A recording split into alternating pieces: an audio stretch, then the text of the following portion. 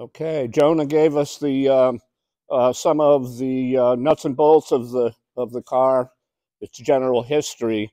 Its recent history has been here at Owl's Head Transportation Museum back in the late 70s. I don't know if Jonah mentioned that or not. It was here when I got here in '82 and was one of my more favorite cars to play with.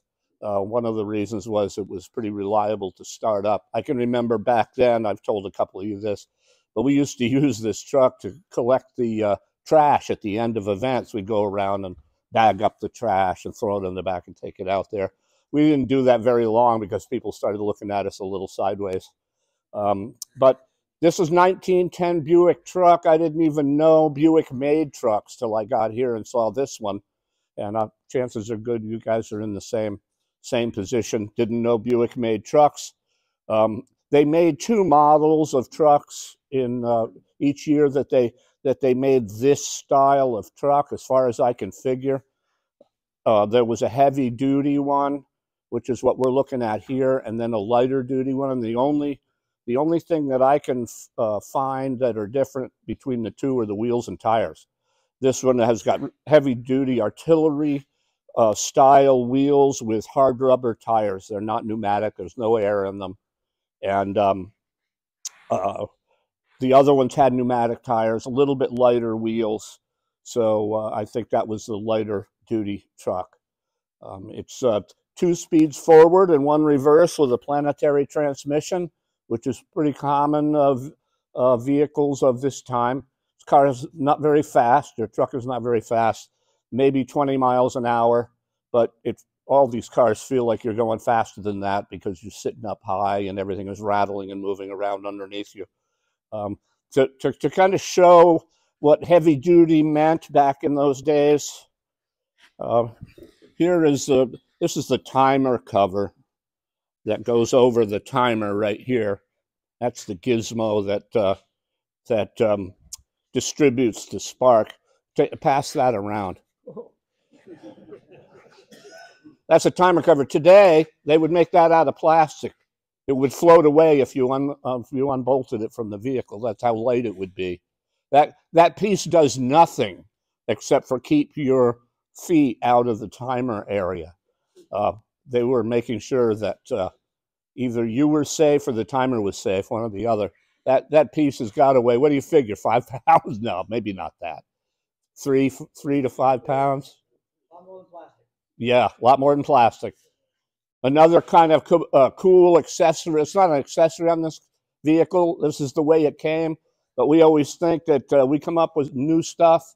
This one has a steering column release where you can swing it away to get into the vehicle easier. If I can. So now you can get in there. There's 3 pedals on the floor. One's the brake, one is low speed, and one is reverse. And the throttle is up here. Spark advance is up here. If you've watched any of these explanations on our vehicles, you now know about the spark advance. You have to retard the spark to start it, or the car will try to start you. And that's not a good feeling. And this one, when it kicks back, it kicks hard. So there's only 2 cylinders. Pistons are probably about that big around. It's got good compression. It does smoke a bit, and when I'm done with the talk, I'll give you an option if you want to hang around and watch us start it. That's fine too. If smoke bothers you, then keep your distance. It smokes quite a bit, but this lever is your emergency brake. You better hope you never have an emergency. And this lever is high gear. That's all it does, just goes into high. You start out in the low gear on the pedal, and then when you've reached all of 2 or 3 miles an hour, you let go of the pedal and put this forward, and you're in high gear. High gear is simply the engine and the rear end hooking up as one solid unit. That's how they do it. One of the fun things that we'll do today is we'll light up the headlights. This is one of the few cars in the collection that is set up to just instantly turn on the headlights. There were two options for gas headlights. One was a carbide generator, where it's the tank that's vertical on the side of the car, and you would add water to the top tank, and then there would be a basket with a screen on the bottom, and you'd put carbide crystals in there. And then underneath that would be a trough that would collect the water, distribute the water. That's over the carbide crystals. And then underneath everything, underneath the basket, just collects the residue from the carbide crystals as they disintegrate. All right, carbide crystals, when you add water to them, makes acetylene gas, just like you're using in welding outfits. And so that's the carbide generator system. You know, people are a little confused over that when somebody will say, what is this tank on the side? And I'll say, oh, that's a carbide generator. They think that it creates electricity because I've used the word generator, but it doesn't. It creates acetylene gas, and that is simply piped up to the headlights through hoses, right? And is it dangerous? Yes, it is.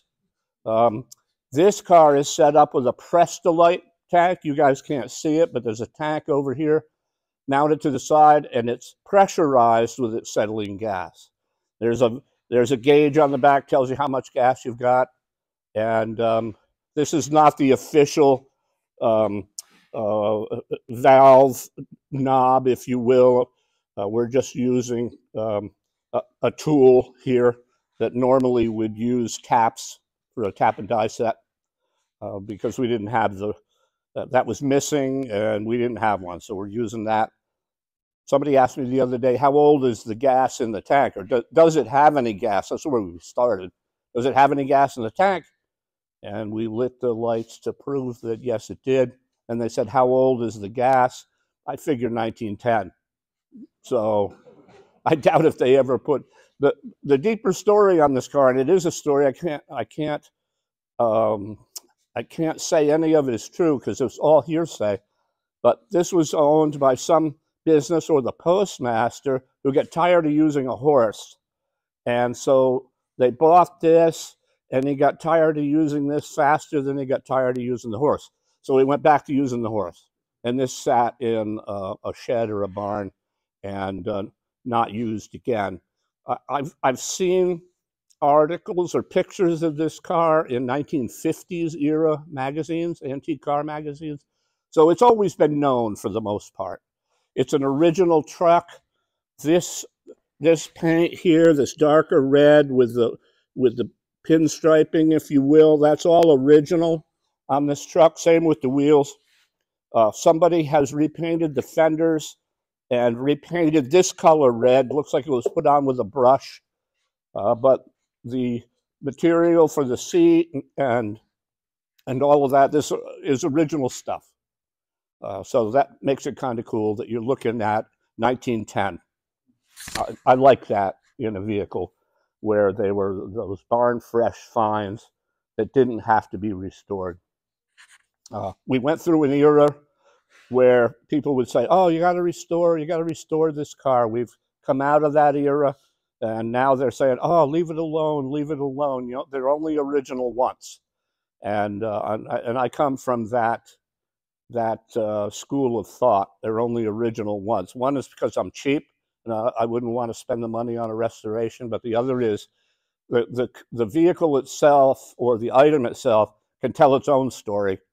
You look at dents, you look at a dent right here and you go, now why is there a dent right here? Well, I can here's where you crank the car or crank the truck, and if it doesn't start, you just, whatever you had in your other hand, you just give it a fling, and it makes a dent, and there it is. I mean, you can figure this stuff out.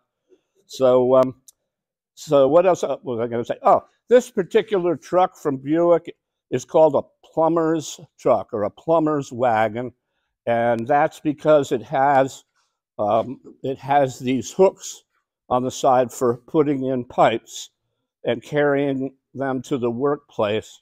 Here they are right here. So it's a plumber's truck. I don't think it was owned by a plumbing outfit. Although I've heard that story too, but I think that story got generated just because Buick called these plumbers trucks. So I kind of think that the first story I ever heard was the postmaster story and delivering mail, and then the second one was kind of a general store owner. I don't know if any of them are true or none of them are true. So what do you think? Think we ought to light the headlights? Give it a shot? Who lit them before? You lit them before? Okay. They're dangerous because it's acetylene gas. If any of you guys have played with acetylene gas in the past, you'll know it's very explosive.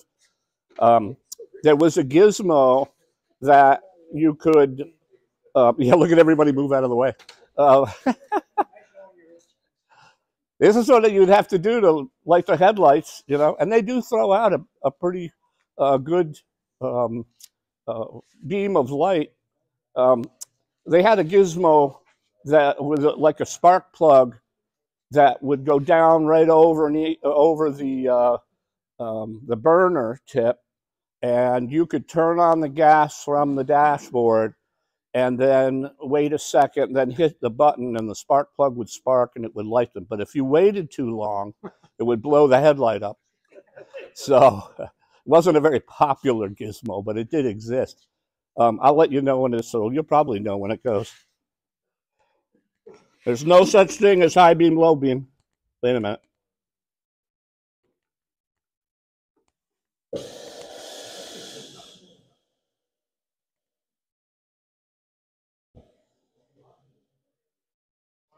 Go.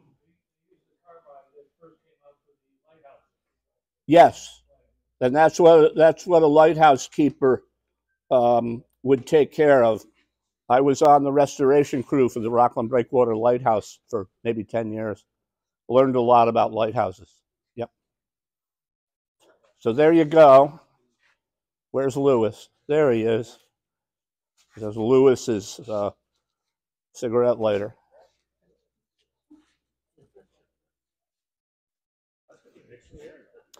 Yeah, actually, the flame will go up as you go down the road because air will come in through the holes in the light, and it'll pop up. This light over here doesn't do quite as well.